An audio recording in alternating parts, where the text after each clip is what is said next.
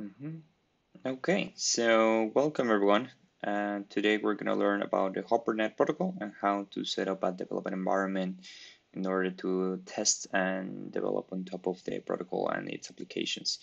The HOPRnet protocol is an open source software developed by the HOPR Association, a nonprofit institution based in Zurich, Switzerland.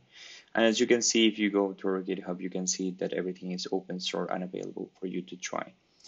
As soon as you check our mono repo, you will be able to see the protocol, which in short, it's a privacy preserving point-to-point data exchange mixnet, and which has been developed on top of the Liquid network and the Ethereum blockchain.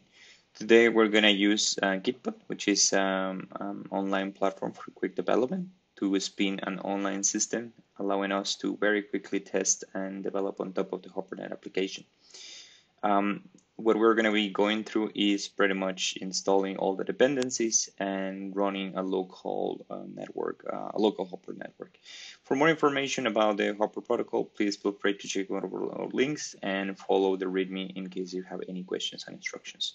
So if you have the Gitpod instruction, the Gitpod Chrome extension installed, you can click on that and that will automatically spin this little instance on your own browser. That way, if your computer is not ready for development, it doesn't matter because it will automatically spin a development environment for you to give a quick try to the protocol. The protocol right now has only one implementation in JavaScript. It's a HOPRD, which is a client implementation for that it's done in TypeScript that allows you to execute some of the current proof of concepts features of the protocol. And as you can see, we are installing some of the basic dependencies from crypto, some of the primitives that we're using for interacting the application. And this is all being done remotely, so you don't have to install anything in your computer. The monorepo has been managed by Lerna, which is pretty much a monorepo manager. And we're leveraging on Yarn and Yarn workspaces to fetch all the dependencies. And as soon as the application gets started, it runs Bootstrap, which is kind of like a kickstart of the entire dependencies. And the moment they're installed, you can see that a small node modules will show up here onto the application, and then will be available for other packages for working. So now that we have actually fetched all the dependencies, we're going to build all the packages. So all the packages, what that involves, it involves not only our utilities, but also the smart contracts that we are leveraging in order to execute the payment layer of the protocol. For the time being, the protocol, it only works on the Ethereum network, so it's EVM compatible, but it's meant to be runnable on pretty much any EVM compatible blockchain. So the moment that we deploy on some of the smart contracts or build some of the smart contracts, what we can do is run a local network. We can actually check and ensure that some of the applications for the protocol are actually up and running. If you need more information about the instructions, you can check the README. That we actually can see the preview version here. You can see the README and you can see all the instructions for you to get started. So what we have done so far is run Yarn, that it's been done automatically by the Git repository. I manually created build, Yarn build, which builds the contracts and clients. And now what we're going to be doing is we're going to run a network, so a blockchain network that has all our previously compiled contracts. In this case, we're using this library called HARHAT, that is one of the most modern setups for actually kickstarting and executing some actions on the smart contracts. And as you're seeing, we are deploying some of these smart contracts into the blockchain and getting it started.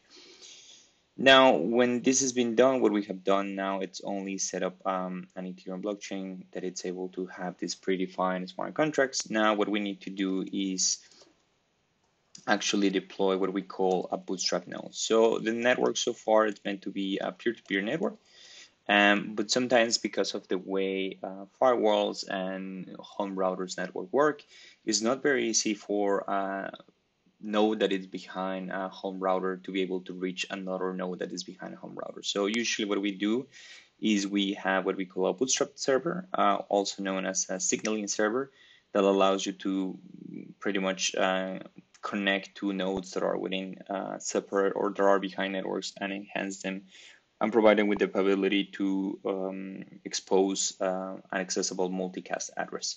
So a multi-address is something that looks pretty much something like this, that exposes the IP that this is available on and the key that this one is connected. In this case, for instance, this is the IP of the container that is being run, and this is the Bootstrap server that is being provided here, which this is a HOPR address. So all tokens, all nodes on the network have a HOPR address, and they also have an Ethereum address which represents their particular wallet that is installed within the node.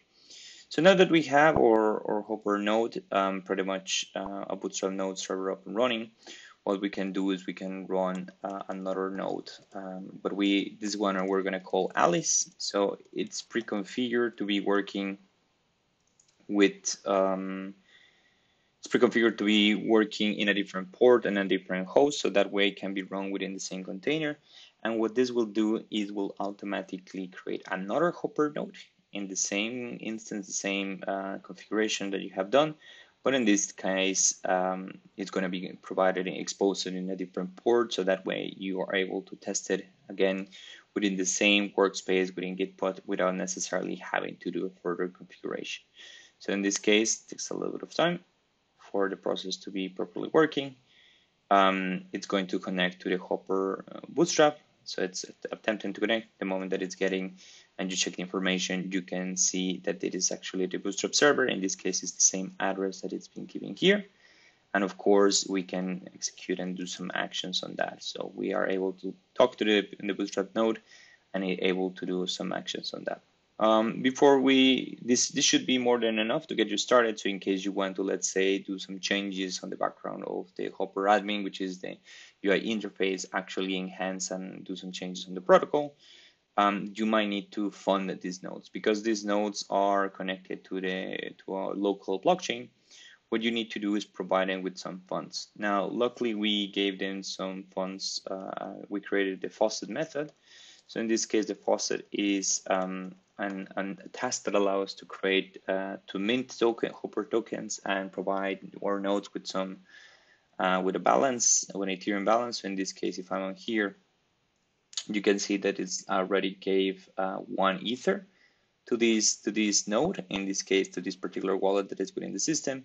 And if we go back to the actual blockchain, you will see that we actually created a mint called the mint method on our HOPR token contract, which actually created another create a new balance. And in this case, what happens is the nodes, they're automatically register.